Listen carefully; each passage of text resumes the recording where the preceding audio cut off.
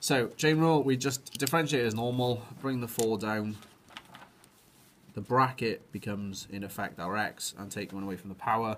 But we then have to times by the differential of this bracket, which will obviously be 6x. In this case, just tidy it up, 24x, and then the bracket cubed, and that is our dy by dx, when y was that bracket at the top.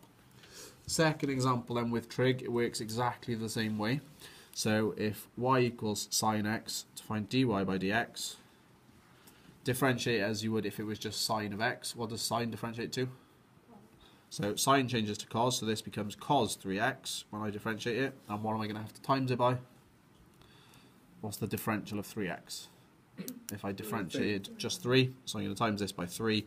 So then just to tidy that up, I can write 3 cos 3x. And it is as simple as that. Third one with log, same process. So y equals that. If I want to differentiate it, I'm going to differentiate it as if it was just log of x, and then I'll worry about the differential afterwards. What does log go to? 1 over. So this becomes 1 over 4x, and then what am I going to have to times this by? 4. Times it by 4, so then my final answer would be 4 over 4x, and I can cancel that down to just get 1 over x, because 4 divided by 4 is 4, is 1 even.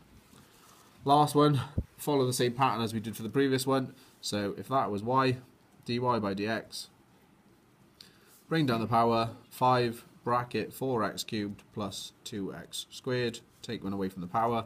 What am I timesing by this time? 12x to the power of 2 and 4x.